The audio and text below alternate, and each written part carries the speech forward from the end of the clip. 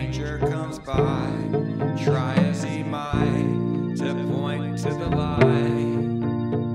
He can't even get us to stand, to look round behind.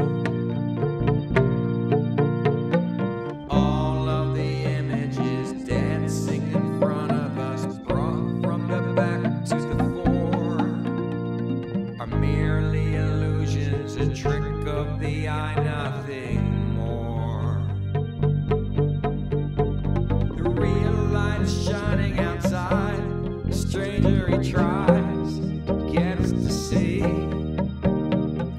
we would only exit the cave eventually, then we could be free, we could be free.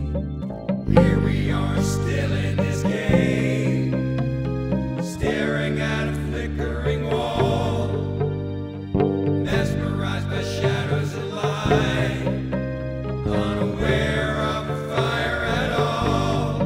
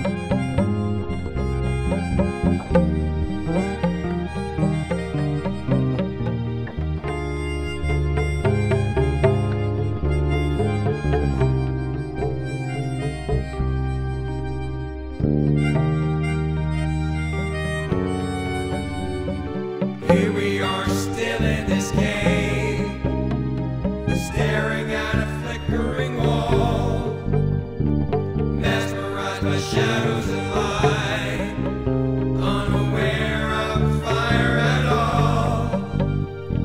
Here we are still in this cave, staring at a flickering wall, mesmerized by shadows and light, unaware of fire at all.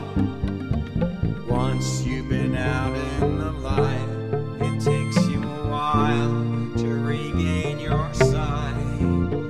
The voices of phantoms are gone, the genuine sun enlightens the dawn. All of the flowers and trees, the birds in the breeze, the rustling leaves, that's when you see what is real, true nature revealed.